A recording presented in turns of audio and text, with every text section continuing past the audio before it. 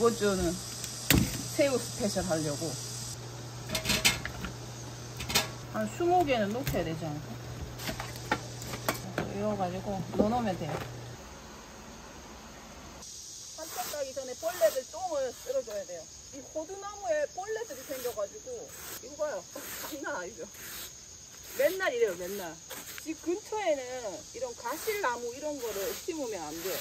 이 집 벌레들이 다 갉아먹어가지고 하나도 없죠.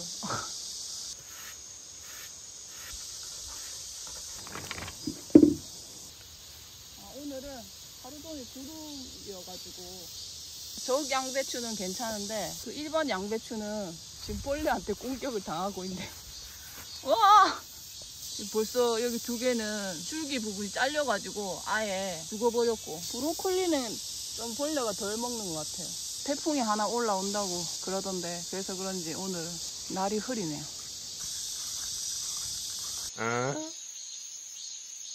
골드야, 여자친구 보러 왔어?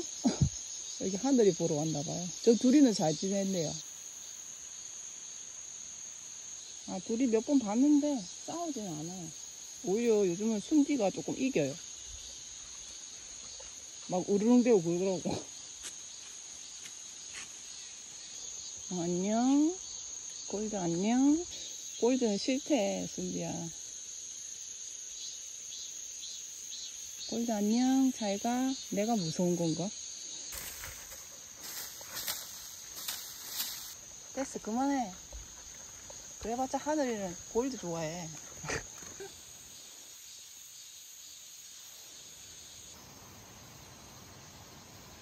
잡혀간다.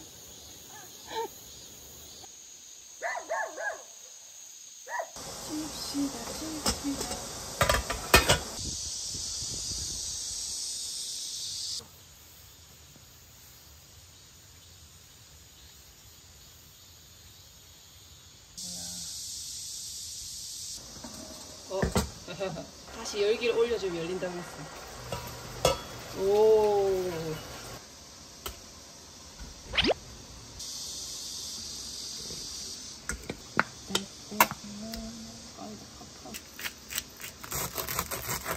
그리고 정정합니다. 이게 쌀이 아니라 밀가루예요. 저 어디서 쌀이라고 봐가지고.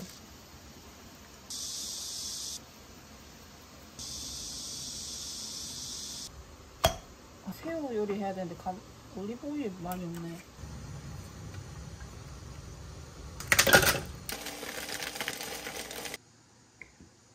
스리라차가 매콤한 소스다 보니까 생각보다 여러가지 음식에 잘 어울려요. 통으로 이렇게 비를 쓰는 걸 이야기하는데 정말 비 온다. 저희들이 팬입니다. 나발이. 그래 맞아. 그냥 제가 들고 와도 되는데 또 갖다 주고 가시네요. 참 제가 이웃복이 많아요. 이게 지난주에 먹을 때는 약간 어색해가지고 그랬는데 먹고 나니까 속이 너무 편한 거예요. 이거 먹으면 약간 속이 정화되는 느낌이 들어요.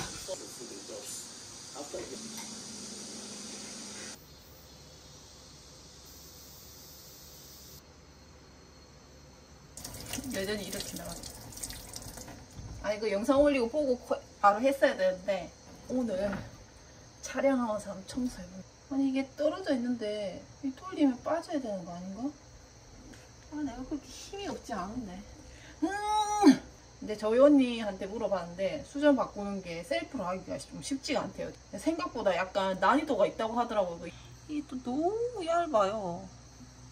이건 딱 또 사이즈가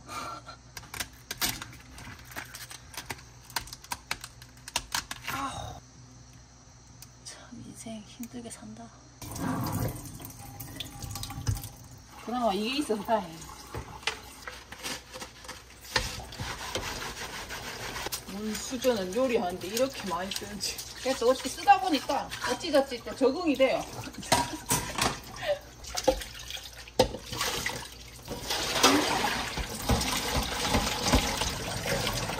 어디 있다 나왔어? 또 싱크대에 있다 나왔어?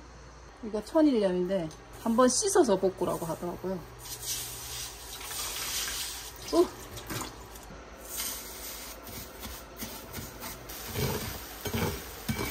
이건 햇빛에 빠진다고 수분이 날아가지가 않더라고요.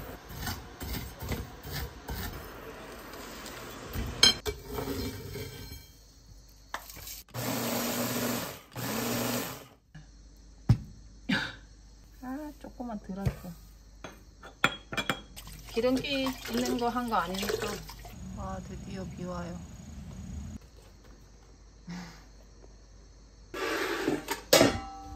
미안. 아니, 제가 원래 다 벗겨져 있고 손질된 냉동새우를 많이 사는데 이게 이번에는 좀 끌리더라고요. 그래서 사봤죠. 아우.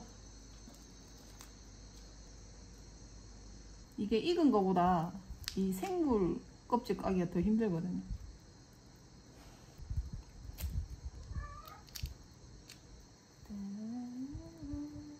아이고야, 잡히기 전에 뭘 많이 드셨네. 이게 한여름에 냉동된 거를 시키기가 좀 그런데 이 후기에 하나도 안 녹아서 온다는 거예요. 진짜인가 싶어서 시켜봤더니 진짜 하나도 안 녹아서 온다. 얼마 안 돼요. 이 머리만 따로 구워가지고 반찬처럼 먹을게요.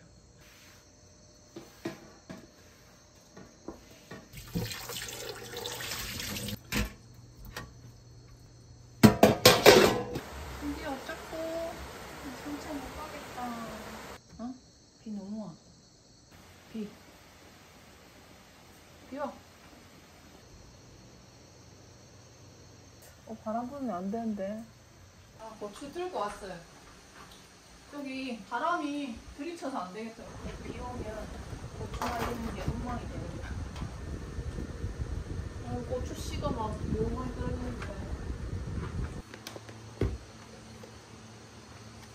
여기 올린 고추가 하얘진 거는 이게 뜨겁잖아요. 뜨겁고 햇볕도 뜨겁고 그래서 고추가 익어서 그렇대요. 그러니까 열에 의해서 음식 익듯이 익어가지고 말리니까 허옇게 된 거라고 그러더라고요.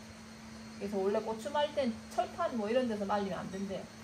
통풍이 잘 된 이런 소쿠리 같은 거 이런 거에 널어서 말려야 되고 부직포 같은 걸 덮어주고 말리는 게 더 좋다네요.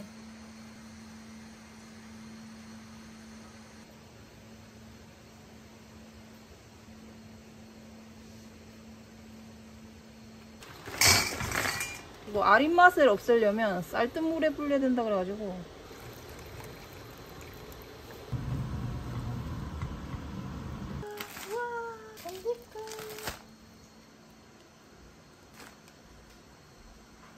맨날 살 떨려요. 혹시나 안 먹을까봐.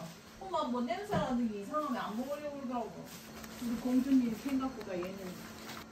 우리 순디 먹는 거 아니야. 순디가 산책복이 많아요.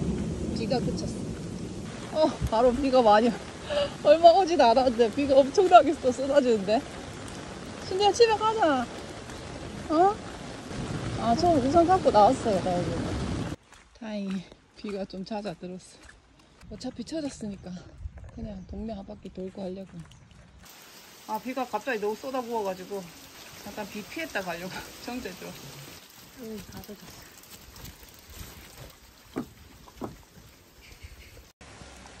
빨리.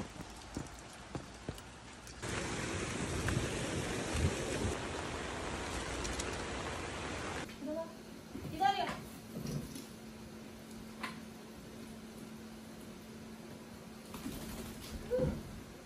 근데 목욕한 거 아니야? 왜 그래? 거의 따뜻하고 좋아? 그래가지고 또 30분. 11, 12.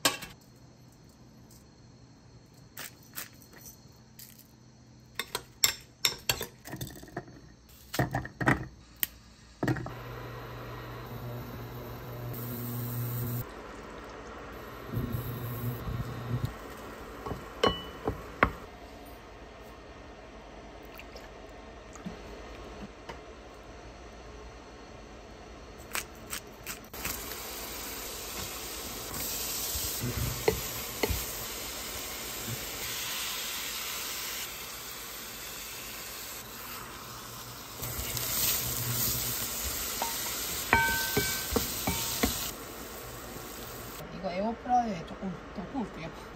반반? 이거 깔고. 새우가 잘 티가 안 나네.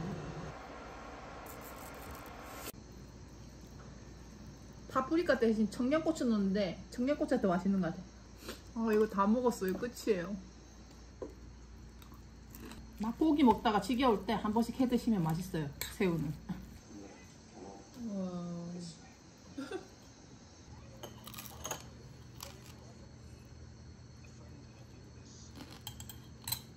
아, 이거 하고 자려고 그랬는데 갑자기 너무 졸려요. 커피를 안 마셔서 그런가.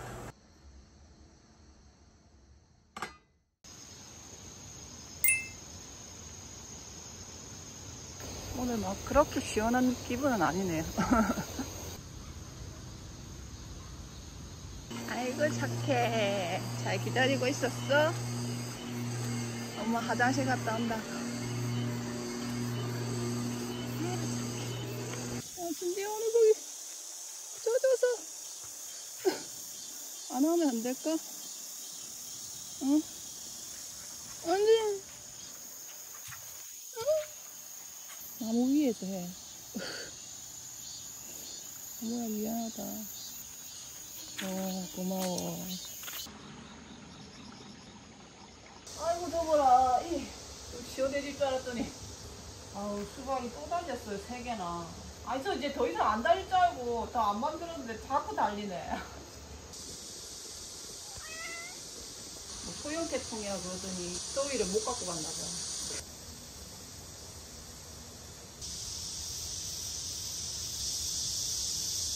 아니 하나 따먹고 싶은데 아직 덜 익었어. 여기 잎이 다 말라야 되거든요. 조그만한 잎.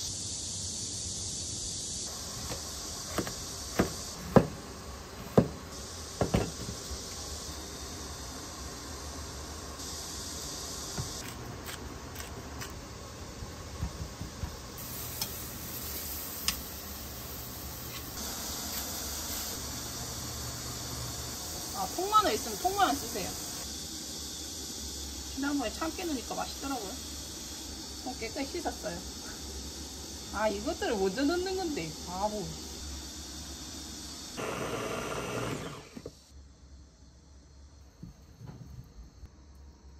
가지 샌드위치가 있더라고요. 전 이렇게 싸서 먹으려고.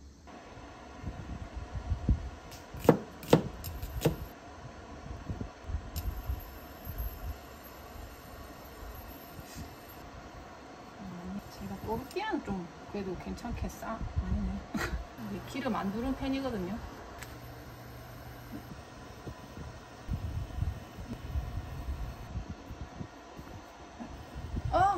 엔지 빼먹었다.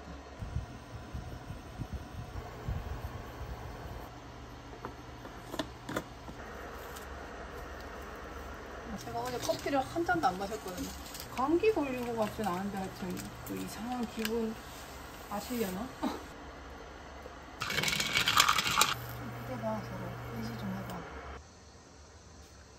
화장실 뺏었어. 엄마야. 그닥 뭐 엄청 예쁘진 않지만. 아 고수.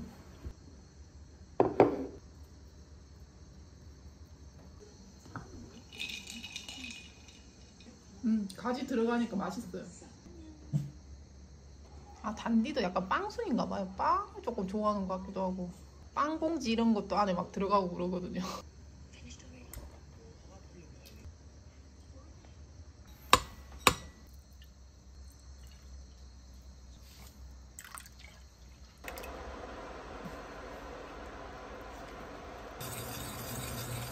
한 번만 바글바글 끓이면 된다 그랬는데 물이 좀 많은 것 같아가지고 좀 날리려고.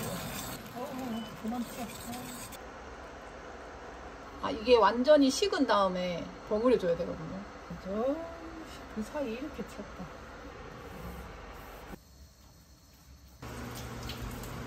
밖에는 비가 자꾸 오다가 말다가 아니 밖에보다 안에가 더 건조한 것 같아가지고 지금 그 태풍이 습기를 엄청 뭐 많이 갖고 왔다고 그래서 그런지 밖에 지금 습도가 장난 아니에요.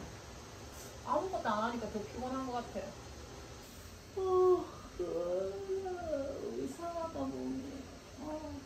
아니 뭐 열나고 몸살 이런 것도 아닌데 아무튼 몸이 이상해요. 너무 에어컨을 많이 써서 그런가? 깨병인가?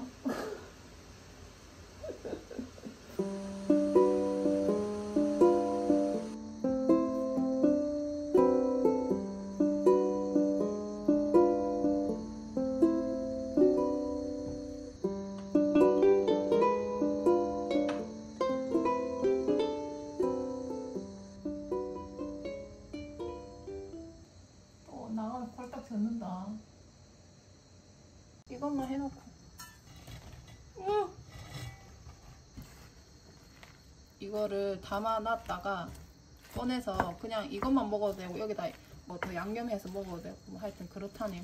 여기. 아 고기 조그만하게 할까 그랬나? 아 냉장고가 작으니까 이게 바로 먹는 게 아니라 한 일주일 정도 숙성시키고 난 다음에 먹는 거야. 아 신지야 이거 봐, 비 많이 와. 아무것도 없는데 설거지거 도대체 왜 이렇게 많아.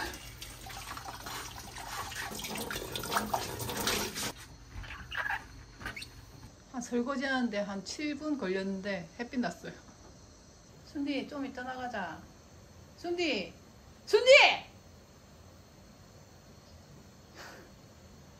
좀 이따 나가자.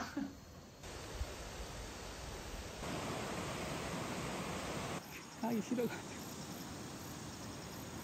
겨우 따라온다 이제. 빨리 와. 니 그렇게 가자고 했잖아 산책. 순디 너 너무 안 걸어 요즘에. 그래가지고 내년에 제주도 올레길 걷겠어?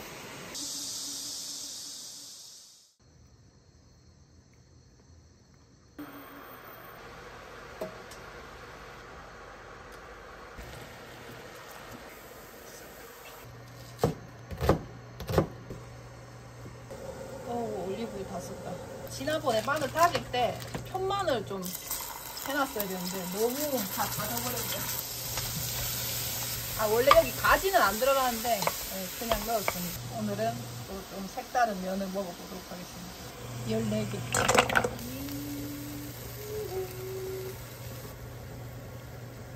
아 크림만 넣으면 너무 느끼할 수가 있어서 우유도 같이 넣어줍니다.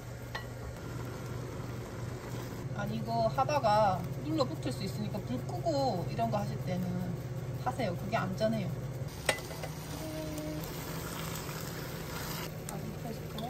불 끄고 굽는 거예요. 아니 이 요리가 원래 토마토 같은 게 같이 들어가야 예쁜데 없어가지고 지금 계속 고민하다가 생각한 아이디어입니다. 실험 정신 아니었어. 그냥 남들 보고 따라해 앞으로.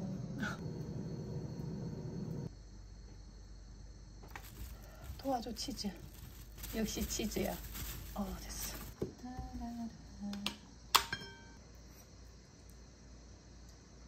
간이 조금 싱거운 것 같아요. 소금 조금 더 넣었어야 되는데.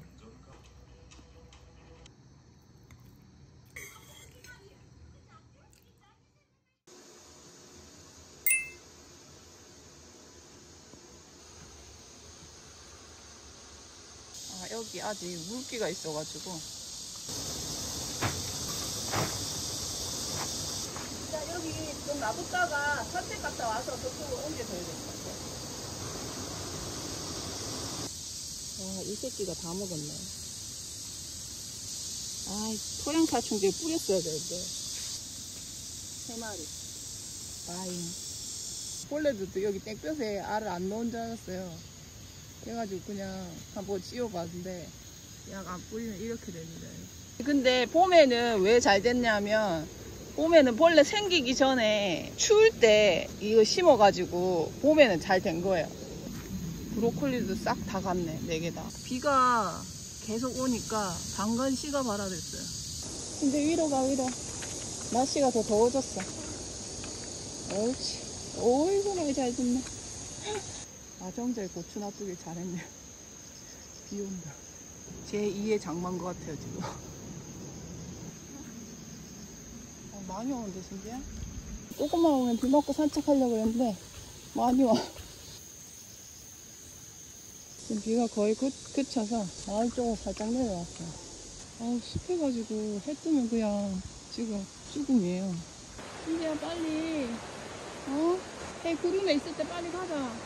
신지야 사람 구경할 때 아니야. 빨리. 너 더워서 안 돼 신지야. 빨리 가야지. 니 때문에 그래 니 때문에.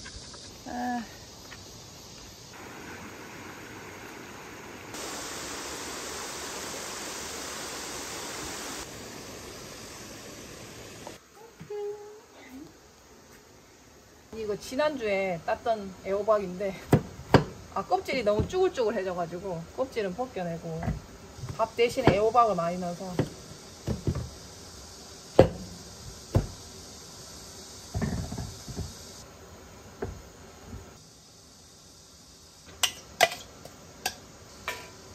꺼내놓은 거 다 먹어야 되니까 생각보다 많네요. 새우는 너무 가루 내면 안 되니까.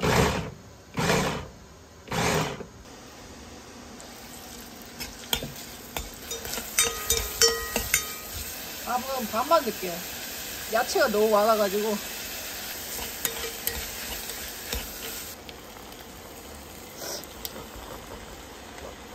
호박 좀 붙이려고 했는데 안 될 것 같아요. 왜 이렇게 좁은 데다 가렸어. 멍충이. 똥멍충이. 으이씨.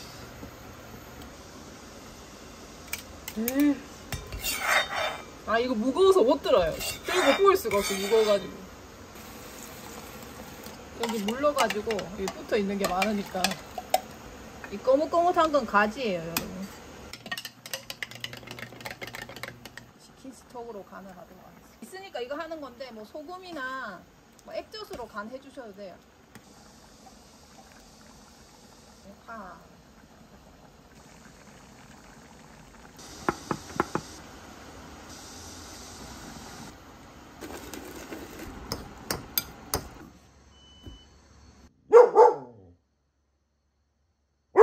네 계곡 아니잖아. 사람들 놀러도 와야지.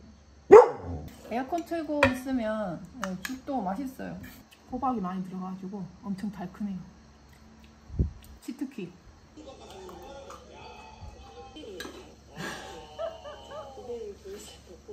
여기 밥보다 채소가 거의 달아. 먹어도 금방 꺼져요.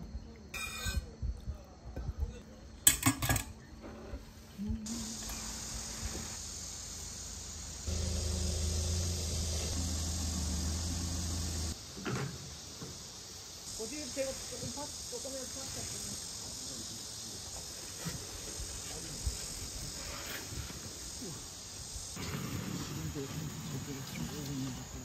제가 초창기 때 전기 자전거 광고가 들어왔는데 제가 그냥 타서 있으니까 안 한다고 그랬거든요. 근데 엄마가 그거 왜 안 받았냐고 엄청 짜증을 내요. 자기 타고 다니면 되는데. 이거는 세발 자전거 전기 스커트거든요. 이거 엄마 장보러 가고 할 때 이제 짐도 적재가 되거든요. 그래서 비 온다 진짜.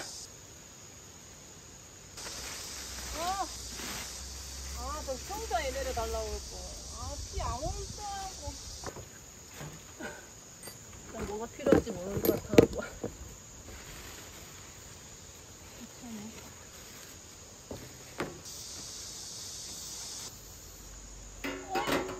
또 비 온다고?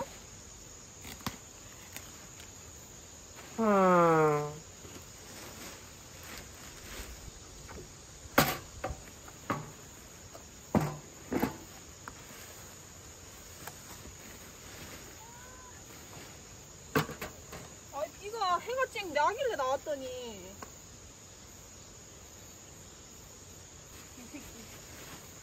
좀 종달새인가 종달인가 뭐 하여튼 그거 다 소멸했다 그래가지고.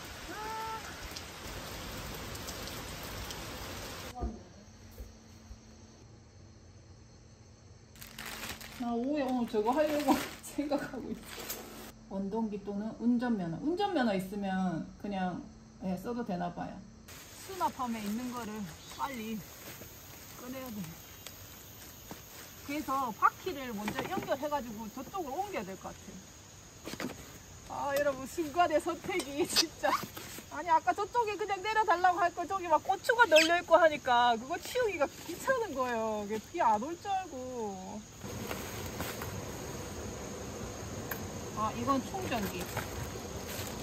뒷바퀴부터 장착하네. 이렇게 모양 빠지게. 일단 바퀴랑 이거랑 같이 맞추고. 어떡하지? 삼손 힘이요. 오이씨 됐어.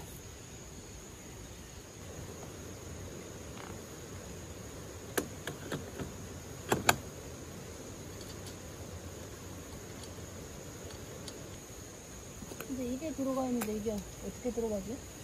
핸들은 그냥 꽂아가지고 그 맞추는 건 맞죠? 앞에 바퀴랑 정렬해가지고. 지금 앞바퀴 달면 되는데, 여기 밑에 왜 바퀴 앞에 플라스틱 이건 원래 뽑아내는 거예요? 아니면,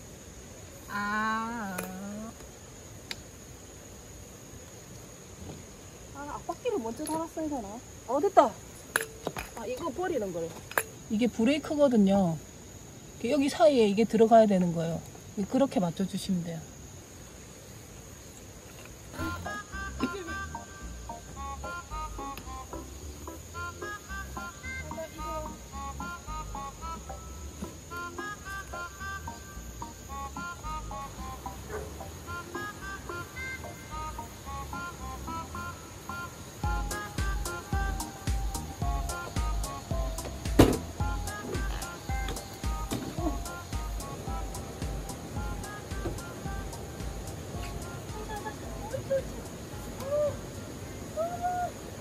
이제 마음 편히 조립할 수 있을 것 같아요.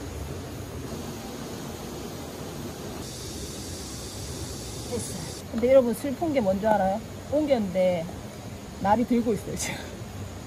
이 나사가 뭔지 몰랐는데 여기 홈에 딱 들어가야 되는 거예요. 양쪽을 잡고 같이 돌려줘요.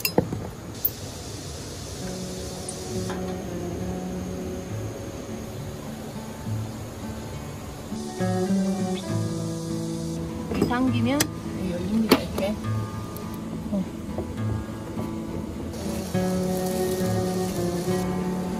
우와! 소리가 나네.